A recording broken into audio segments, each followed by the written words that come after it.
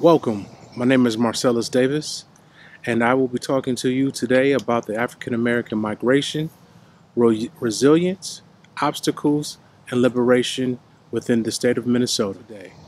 On behalf of myself, I want to thank the MELSA organization and the Dakota County Libraries for providing this platform to share with you a little insight about the African American experience. So it is very important to note that in our country, home ownership creates wealth. It also helps create generational wealth. Land acquisition and homes help create passing along generational wealth. Unfortunately, in the state of Minnesota, there have been macro and micro attempts at the state and the local level to assure that African Americans at different times in the history of Minnesota could not become homeowners in certain communities. So we get off into gentrification, we'll talk about redlining, and we'll talk about some communities that you may be very familiar with but not be as familiar with the history. One of the first documented African Americans was by the name of George Bonga. George Bonga was a biracial man. His father was an African American fur trader, and his mother was an Ojibwe woman.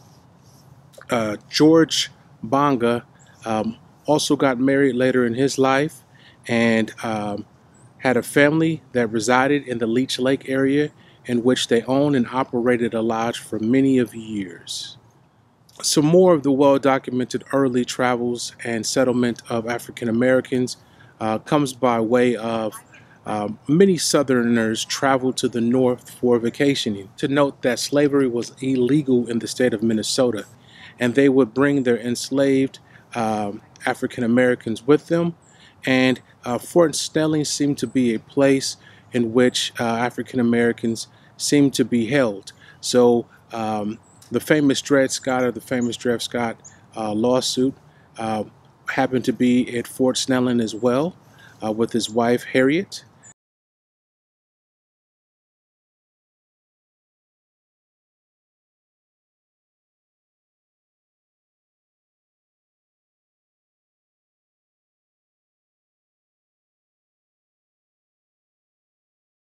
Another person who happened to be there was James Thompson, a gentleman who found his emancipation in 1837 and stayed in Minnesota and resided in Minnesota for the remainder of his life.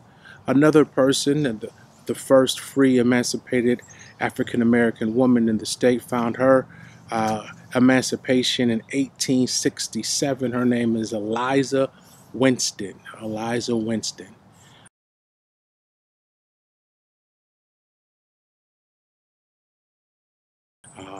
And then another gentleman who in the 1800s was born in Mendota by the name of Joseph Godfrey, um, was born in Mendota and decided he would fight with the Dakota in the U.S. Dakota Civil War. So early on in the early 1800s, we find different historical figures that were African American in the state of Minnesota. So again, there is a long history, hundreds of years of history of African Americans in the state of Minnesota. It is also important to note that many of free enslaved African Americans would travel by way of the Mississippi River to the north. In particular, Minnesota. There were steamboats by the name of Davenport and by the name of the Norther that will go to Missouri and pick up free enslaved and free African Americans and bring them to the state of Minnesota.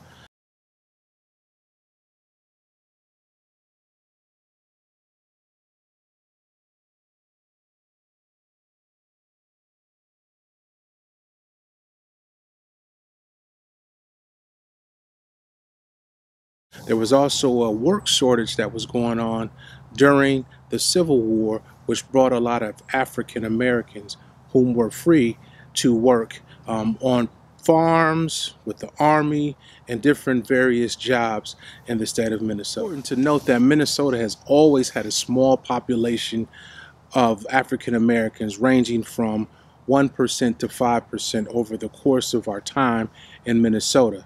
It is also important to note that during the time of 1950 through 1970, one of the times of the great migration of African Americans from the southern states to the northern states and across the nation, we saw a 149% increase of African Americans who inhabited in the state of Minnesota. So it is important to understand that gentrification comes in multifaceted approaches. What is gentrification? Well, the Urban Disinvestment Project defines gentrification as a process of neighborhood change that includes economic change in a historically disinvested neighborhood by means of real estate investment and new higher income residents moving in, as well as demographic change, not only in terms of income level, but also in terms of changes in education and the education level or racial makeup of residents.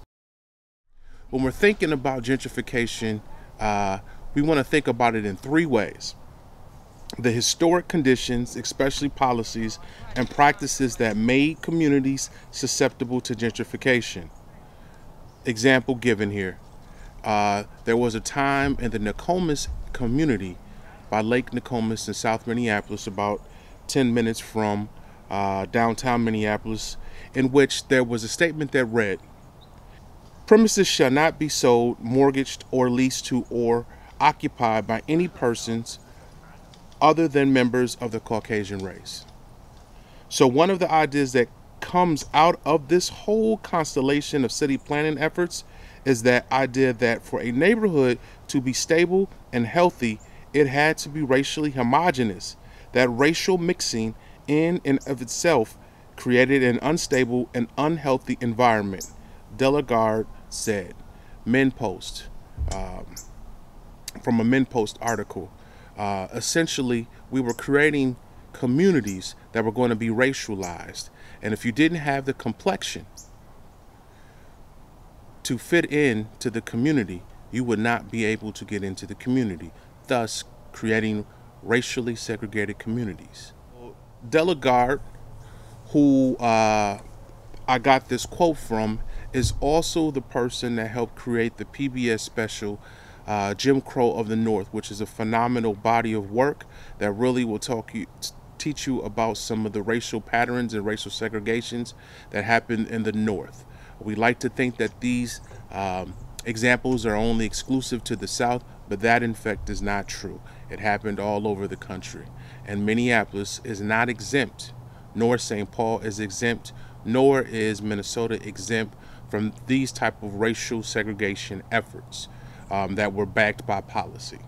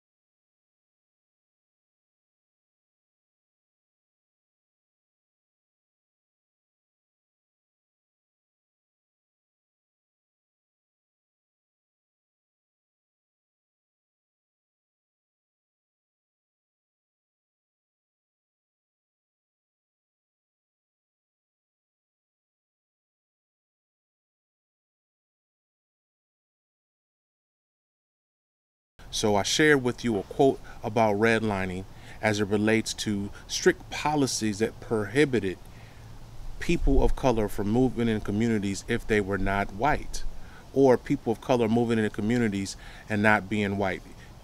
You could only live there if you were white.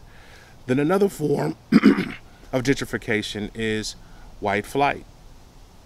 So when there is a non-determinate percentage of people of color that move into a community, you start to see whites move out. When the feeling that the community is changing, and changing is a very subjective term. Let me say it again with quotes. Changing. So this may look like more people of color moving in, or maybe some of the the maybe some of the statistics for crime are changing. White flight will happen, or the education school systems in the schools start to underperform on standardized tests, or in these particular schools there is a concern that more students of color are in these schools. You will start to see white flight occur. You also have this third element where there are thriving communities of color. In this sense, the African American community known as Rondo in the late 60s was a thriving black community that had black homeowners, that had black community businesses, that had black doctors, that had black schools, was thriving. And then there was this idea by the state of Minnesota to create this freeway system. And this freeway system, 94, ran through the Rondo community, essentially fracturing and breaking up the Rondo community. And then you have disbursement of the residents who happen to be African American throughout the Twin Cities. As important, you never get that community back to the way it was. You'll never get that thriving African American businesses and all types of congregation back together the way it once was. And that was a state approved fracturing of the African American community.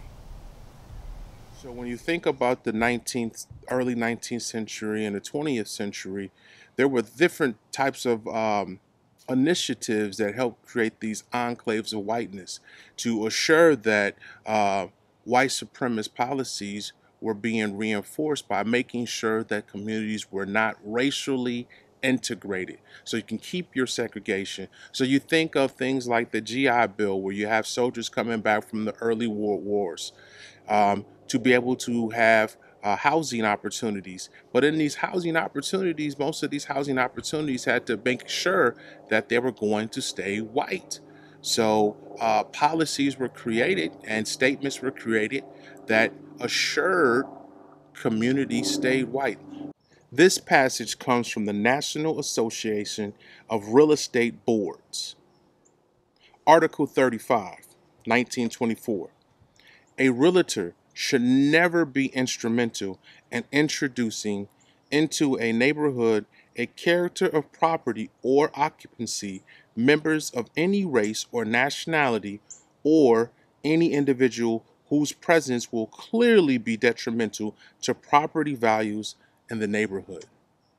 So when you have these type of reinforcing white supremacist notions in policy, you're going to get racial segregation, intentional racial segregation. As it relates to the Minnesota Post article, it states that Minnesota did not have a huge African American population in the early 1900s. Matter of fact, it was only 1%. But the notions of white supremacy were so ingrained that there was intentional efforts made that there would be no integration opportunities for persons of colors and white communities to live together. In fact, we created policies that assured it would not happen. You also have this third element. This third element where there are thriving communities of color. In this sense, the African American community known as Rondo in the late 60s was a thriving black community that had black homeowners, that had black community businesses, that had black doctors, that had black schools, was thriving. And then there was this idea by the state of Minnesota to create this freeway system. And this freeway system, 94, ran through the Rondo community, essentially fracturing and breaking up the Rondo community. And then you have disbursement of the residents who happen to be African American throughout the Twin Cities. As important, you'll never get that community back to the way it was. You'll never get that thriving African American businesses and all types of congregation back together the way it once was. And that was a state approved fracturing of the African American community. Right now we are standing at a little inland of the corner of Plymouth and Penn Avenue, home of the North Side, one of the migration hubs for African American communities. Prior to 1967, the North Side was primarily a Jewish community, and blacks kind of lived in between 6th Avenue North or 6th Street North and Lindale Avenue.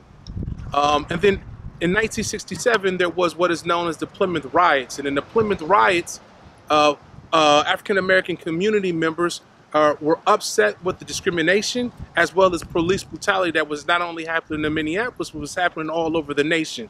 And then after 1967, Jewish residents kind of migrated westward. And you started to see the numbers of African-Americans start to go up a little bit more. But you will see racial patterns throughout the North Side and see again a migration hub of African Americans to the North Side. And over north you saw cultural hubs, some known as The Way. The Way was a place that helped young African American students or young African American children grow up, the youth development, cultural heritage programs. You saw just a real cultivation of the African-American children in the community at this space. And unfortunately, this place was replaced by a police precinct. So the real tension in regards to that, that still lingered today in 2020 due to that decision. So there's always been this activism, and that activism came from the National Association for the Advancement of Colored People, also known as the NAACP of St. Paul at the time, to assure that there was black protection in black communities around the state of Minnesota. So always fighting against these social impediments, whether it was lynching, whether it was housing, whether it was unfair employment acts. There has always been a conscious and concerted effort for black resistance and for black people to stand up and fight back and to fight for the humanity in the state of Minnesota. So you have a lot of African Americans who are working to change the current position for African Americans going forward in Minnesota. You have the Black Tech Exhibition or Conference. So you got people who are in the tech realm. You got people who are leading as it relates to health. I believe Commissioner Hennepin County Commissioner Angela Conley was able to help pass Cruz resolution declaring racism a public health crisis. Some of the positive things that have been created and sustained over time for the African American community. You have the Minneapolis Spokesman, a Recorder, which is the longest acting African American newspaper. Beautiful things, still working, still telling beautiful African American stories, and still giving the input of African American Minnesota progression. As well as you have your urban leagues, you have your NAACPs in Minneapolis, a St. Paul chapter, you have a Duluth chapter, you have a St. Cloud chapter. So NAACP is active, and there's this vibrancy of young activism with the NAACP right now, where you got political careers being developed throughout the state of Minnesota, different mosaics of the cultural, the black cultural aesthetic. We also have juxtaposition.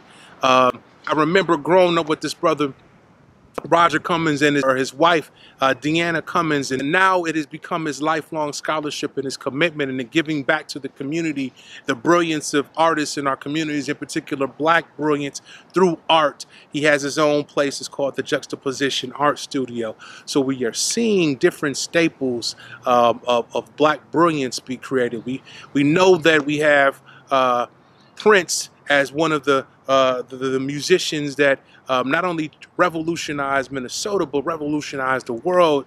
Jimmy Jam and Terry Lewis, who were beneficial and beneficiaries as well with the time, as well as Mint Condition, who all helped create the Minneapolis sound, which is still being replicated today and still received today, still has a large following. So Minnesota has a beautiful, unique, cultural enrichment, talent that not only has transformed Minnesota and put Minnesota on the map throughout the world, but it has traveled and transversed around the world so that people can get some type of insight to African American life in Minnesota.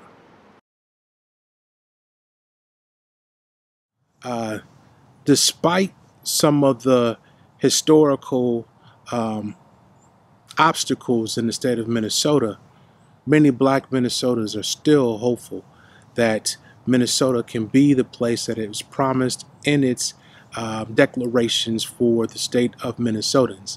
And we are working hard to assure that African Americans are a part of those declarations. We are working hard to remove some of the obstacles that are presently current in education, housing, employment. So you're seeing the revitalization efforts on the north side of Minneapolis. You're seeing the revitalization efforts of making sure that we're commemorating and always remembering the Rondo community. We are making sure that we are also talking about the great lineage of black Minnesotans that have helped bring attention to blacks in Minnesota. So this history can not only exclusively be shared from generation to generation of African Americans, but it must be shared to generation of all Minnesotans. While this is a brief overview of a long history of African Americans in the state of Minnesota, I implore you to go out and do your own research about the Rondo community. I implore you to go do your research about housing patterns in the state of Minnesota. I implore you to go out and learn about more of the African American history on the University of Minnesota campus, also known as the Morrill Hall Takeover.